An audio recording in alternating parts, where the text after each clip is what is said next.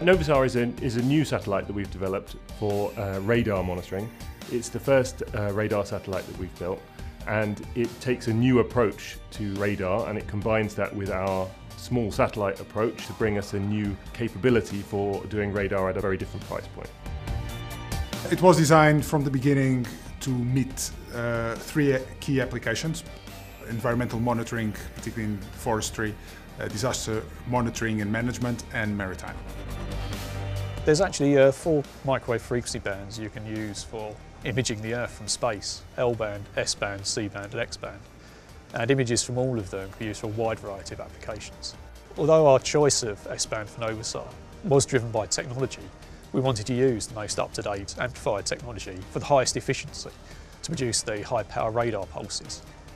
This allows us to build a smaller satellite at lower cost. The biggest challenge was to find a way to get the cost down dramatically while still achieving useful performance, and that is really about the design of the antenna of the radar. There are different styles of antenna, like reflectors and what's called a phased array, which is a rectangular structure with multiple repeated elements. If you have the latter, then you have the ability to steer and shape the radar beams, and that gives you the opportunity to implement lots of different modes. ScanSAR is NovaSAR's default mode. It offers a medium resolution of approximately 20 metres and a swath of 50 to 100 kilometres.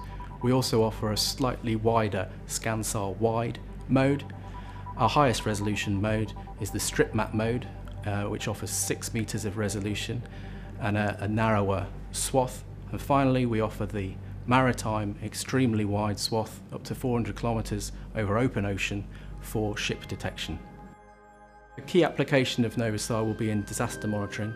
One of the key advantages is that we can see through clouds. Following a hurricane, for example, when the area is still covered by dense cloud, traditional optical satellites can't see through. We will be able to see the ground, perform flood impact assessments, but also help with very quick response, immediate imagery of the disaster area to help with the relief effort and planning. Another application is that it can look at the soil moisture and identify areas which are prone to flooding. And in that way you can identify areas that are at risk, focus your mitigation efforts on particular areas that are the highest risk of flooding. Combining AIS and SAR data will allow us to provide information to shipping, customs and fishing authorities so that they can monitor their areas of interest and see any illicit activities, for example illegal fishing or illegal transportation or smuggling. I think the future does look bright for NovaSAR. We've had a lot of interest in NovaSAR. Traditionally, the low-cost Earth observation has been done with optical satellites. What we are doing now is actually evolving that into synthetic aperture radar, and this is actually securing the place of the UK to actually have the next big step in Earth observation.